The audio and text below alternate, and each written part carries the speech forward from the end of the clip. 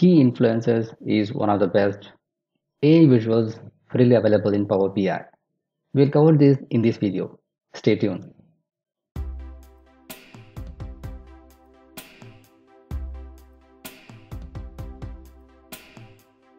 Hi, I'm Mohammed Adnan.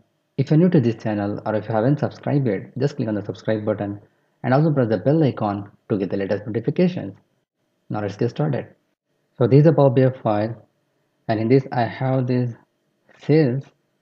So sales amount by ship date, and I filtered the ship date from 2011 to 2013. So I want to analyze what are the key metrics is impacting the sales during these periods.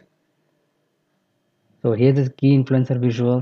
So you can drag and drop here, and then in the analyze I have used this measure which is created here, sales amount by ship date. If you look at this tax calculation, so sum of sales amount use the relationship of the date key and then the ship date key.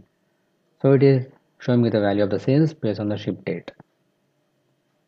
And then so basically the first option it has is the analyze. So what you going to analyze? A field you want to analyze, summarized field, and measures are evaluated at the level set by the explain by and expand by fields. So I'm going to analyze the sales amount by ship date. I want these key visuals to explain me the reasons of it. So in explain by, I'm adding this category, subcategory, country, and then the full date key as well. And in expand by, I'm adding this customer age on that. So basically, here on the explain by, if I add up all this value here, let's close this one, and I'm going to make this view as actual size. So it will be a large here for you, easy to understand and check this video. And here there's two options here, key influencer and top segment. We will go one by one. What influences sales amount by ship date to increase? So what are the parameters impact metrics has impacted to increase the sales here? So here the average sales amount by ship date increased by, the first is we have selected the year from 2011 to 2013. So it is showing that in year 2011 it is 3000 is increased when compared to 2012 and 2013. That's the one thing. And if you click here, it will open up a chart on the right side which it shows here fit to width. So sales amount by ship date is more likely to increase when year is 2011 than others on an average. So it is the sales of years 2011, 12 and 13. If you look at here, if you take the average of these 3 years, it is 816 itself. So that's why it is increased in 2011 when compared to these 2 years. Likewise, as I added the category as well. So what it is showing is categories bike is more likely to sell when compared to other category items. It is 2.3 thousand more than the other ones. So here we have three categories. One is the bike, clothing and accessories. Out of these three, an average is 816, which is showing it on yellow color here. So it is more up here. So it is 2.3k higher than the other categories.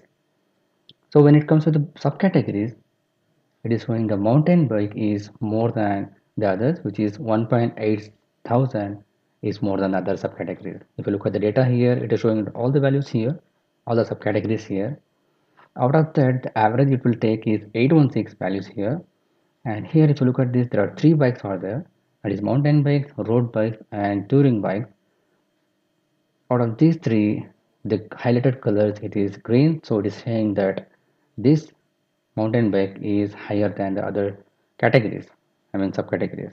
So the next come is here, these are the terms. So these are the subcategories and year as well. So this is interesting here. The month is January. So what I understand is out of all the years, out of these 3 years, sorry, out of all the months in 3 years, it is showing that only in January we have huge sales when compared to other rest of the months. So in January we have huge sales on an average when compared to other months here. We have November, December and then June. So we don't have February is the last year. So we are very much deep on the February.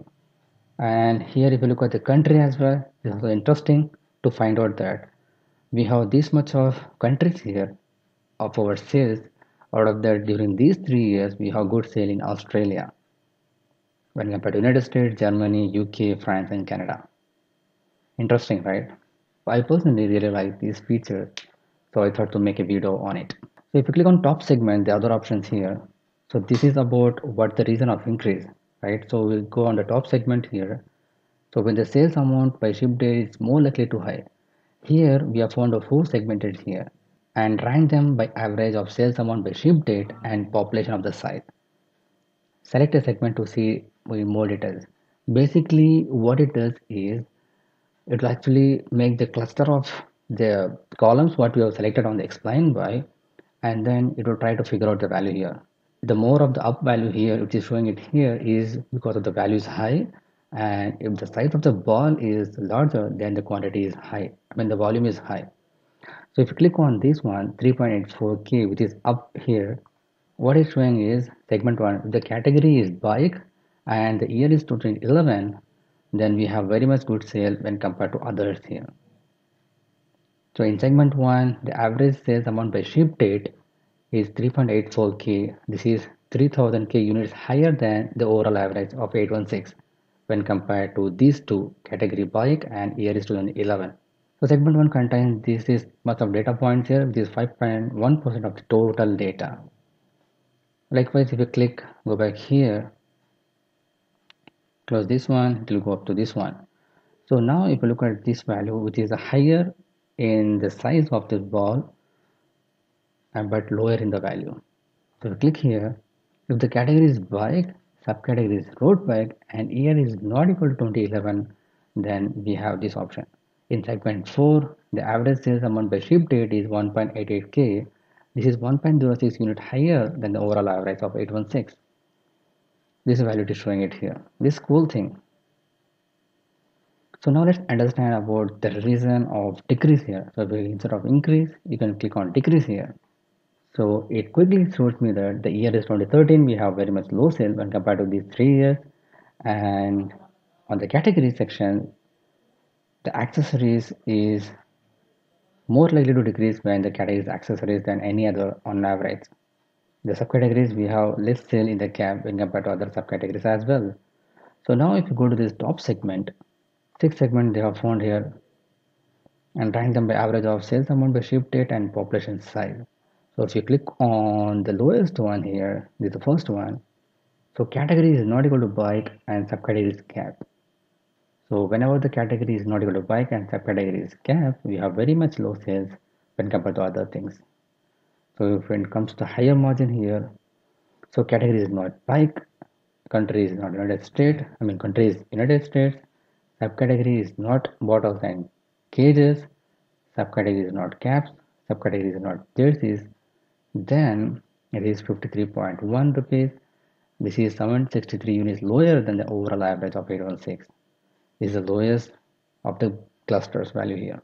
This is really helpful to analyze the features, insights of the data, which even we don't know in general. So this brings up the data inside and out so that we can easily understand what it is and how it is. This will be really very much helpful if you're doing a self-service BI. So this is all about the key influencer visuals in Power BI. Even though I have released this on the late, which was, and actually it was released 1 year before, but as I was doing on other videos, so I didn't make about this one. Now I'm making a series of videos about the AI visuals in Power BI. So this is one of them. So stay tuned for the further updates on the AI visuals in Power BI. If you like this video, just click on the big thumbs up button. If you're new to this channel or if you haven't subscribed yet, just click on the subscribe button and also press the bell icon to get the latest notifications. But make sure to turn on the notification on your devices. Share it with your friends and colleagues. If you have any queries and feedback, just post it on the comment section below. Thanks for watching. Keep learning. See you in the next video.